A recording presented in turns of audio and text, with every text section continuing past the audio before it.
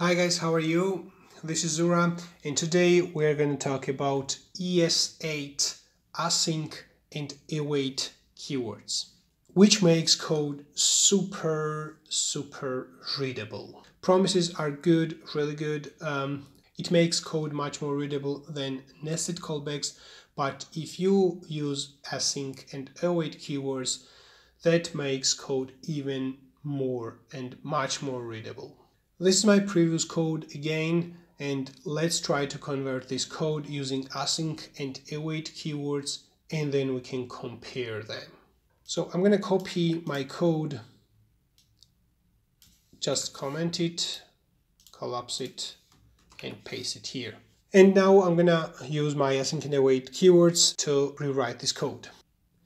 Here is my code, rewrite it using async and await keywords. Await keyword is used before promise. Remember, the request method returns a promise.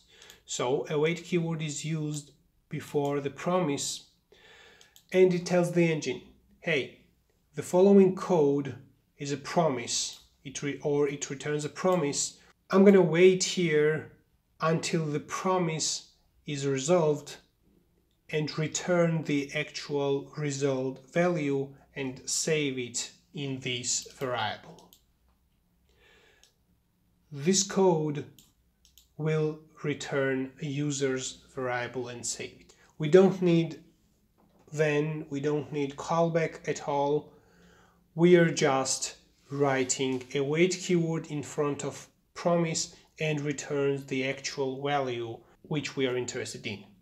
If I write the request here without await, users will be a promise. But if I write await here in front of promise, this will open the promise, unwrap a resolved promise, and take the value from it and assign it to a variable. And I'm printing my users, then I'm taking users 0 and fetching posts with the await keyword, and here are my posts.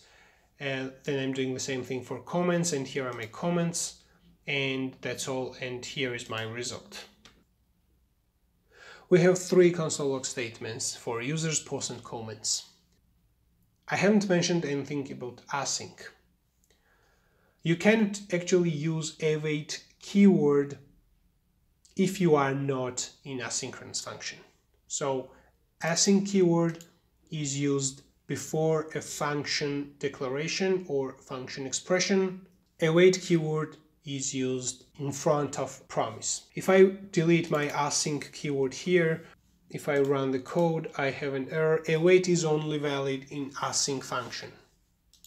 So I cannot actually write my await directly in my file. I need to use my await in the function, in the asynchronous function. That's because we don't want to block our execution of file and wait on a single line. In the following code stays at this line. The engine executes my asynchronous getData function. The code stays at this line, but the thing is that my asynchronous function, the whole function, runs asynchronously in a different process. If I write console log statement before function and after function,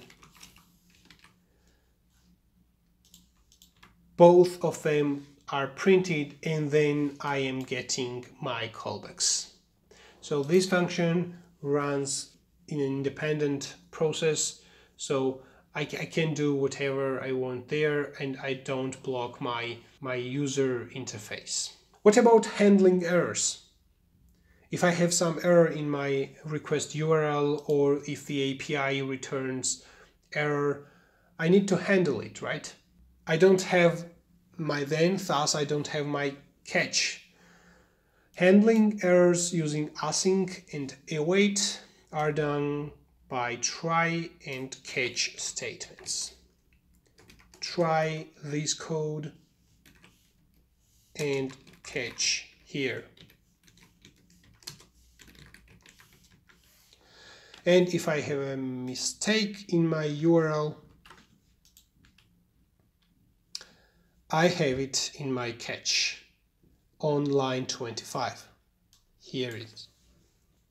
You can actually use your async function without a wait keyword at all to do some asynchronous code which needs time. In one of my previous videos, when I introduced asynchronous programming, I had the code to sum numbers from 0 to 1 billion. You can put this code here, and this code will run asynchronously in a different process and will not block user interface. Let's compare this now to our code using promise chaining. We have a lot of then statements here and callback functions. Here we just have variable assignments, nothing else. As I mentioned before, async and await keywords are part of ES8, so be careful when using it. Maybe your browser or your Node.js environment doesn't support it yet. This is the end of the video. I hope you understand how async and await keywords work. If so, please click on like and subscribe buttons to stay tuned. In the next video, we will talk about new JavaScript fetch API, which is an interface for fetching resources. Thanks for watching. See you in the next video.